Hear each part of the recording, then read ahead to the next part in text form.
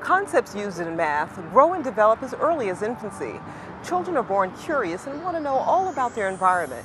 Babies explore the world with their senses. They look, touch, smell, hear, and taste. They grasp things and find that some fit their tiny hands and others do not. They learn about shape. Some things stay put while others roll away. They learn time sequence. When they wake up, they feel wet and hungry. They cry.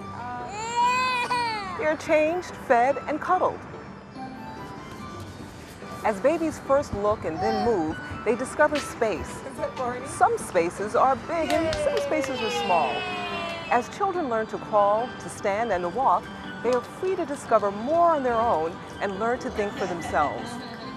As infants grow into toddlers, they start to sort things. They may put them in piles of same color or the same size. Young children pour sand and water into containers of different sizes. They stretch and roll Play-Doh to make new shapes. They begin to learn ideas of size. As they look about, they sense their relative smallness.